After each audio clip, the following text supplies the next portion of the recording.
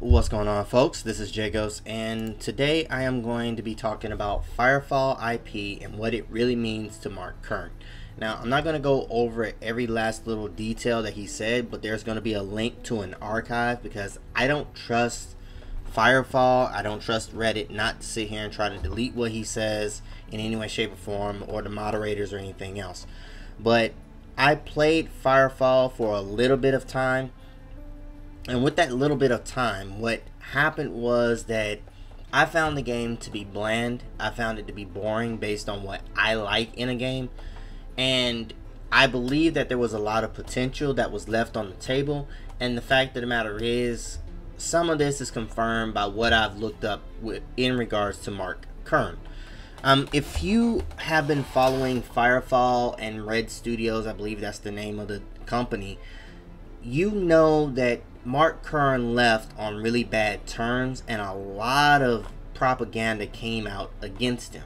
The company was sitting here and trying to make a quote-unquote wow with guns. If for any other reason, a lot of MMOs seem to sit here and everybody seems to just kind of narrow in on trying to make money as much as possible instead of making a good game. There was another one that I was going to start following and playing, but I've just been hearing negative about it, and it's called WildStar, to my knowledge. Some of that has to do with people in the decision-making process that just didn't have no idea what the hell they were doing. You'll hear about it as SJWism. I'm going to go into that when I talk about it more, but I'm not going to sit here and talk about it now. But WildStar is another example of how people that don't know what the hell they're doing sit here and decide to make a game, and they just make the game worse in some way, shape, or form. And that's basically what happened. Now, what Mark Kern does here is that he says, look, I would love to get the name of Firefall, which is so I can sit here, remake the game, and remake it in the vision that I had actually seriously wanted. I may not get all of the people that I want. Some of them sit here and gonna be with me. But if I buy the game, and then after I buy the game, I can sit here and make and create with this IP. I can sit here and start not from scratch, but I'll have something that's already built in that I can sit here and work with and make this thing work from the beginning to the end. That's what he's looking into doing. Now, I follow Mark Kern, just as, you know, a disclosure. I do follow him. He has this thing with navals. He shitposts a lot. He does a lot of talking about, you know, he does a lot of shitposting, a lot of different things. You know, he's kind of a guy that I can actually agree with. In regards to Gamergate, he was supposedly neutral.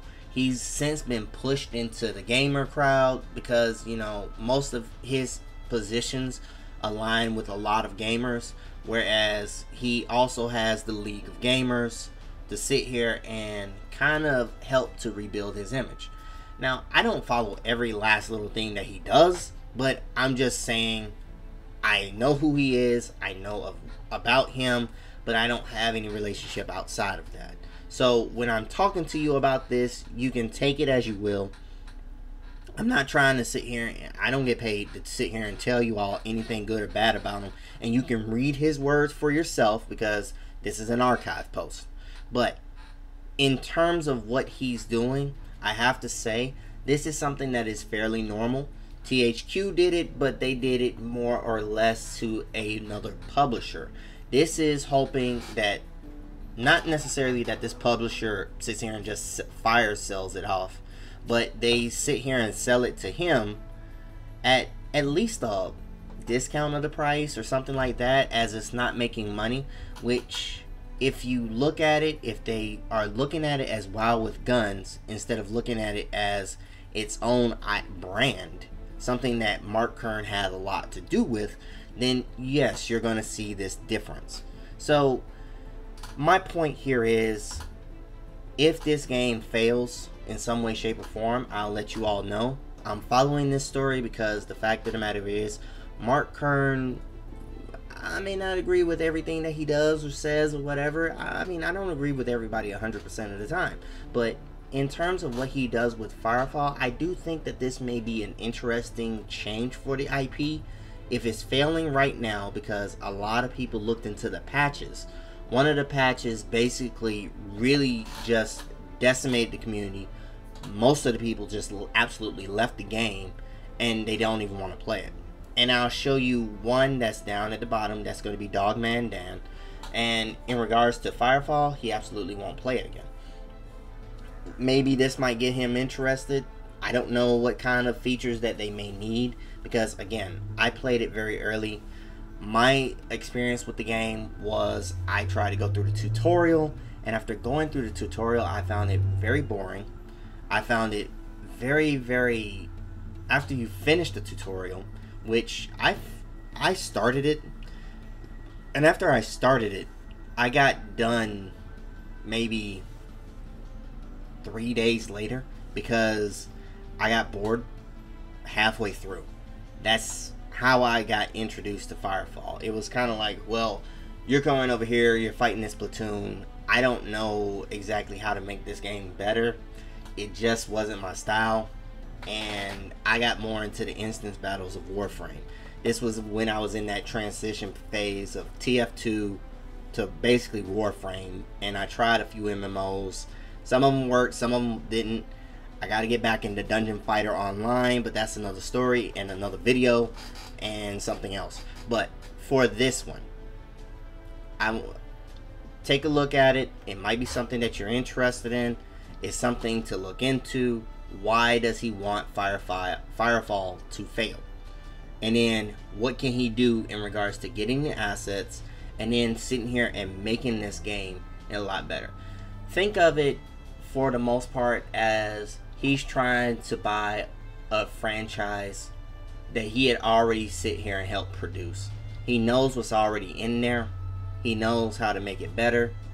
And I actually am very interested to see what he would do with it. Can he make it better for vets? Can he make it better for new players?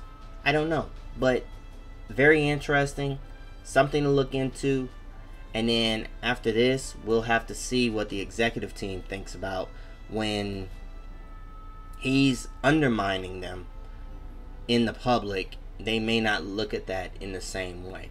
So besides that, I'm still working on the publisher's video, and I'm looking at up a few things, and I gotta sit here and look into some economics, other stuff, to sit here and make this argument a little bit more concrete, especially for a preliminary. So I'll talk to you when I can. Talk to you all later. Take care.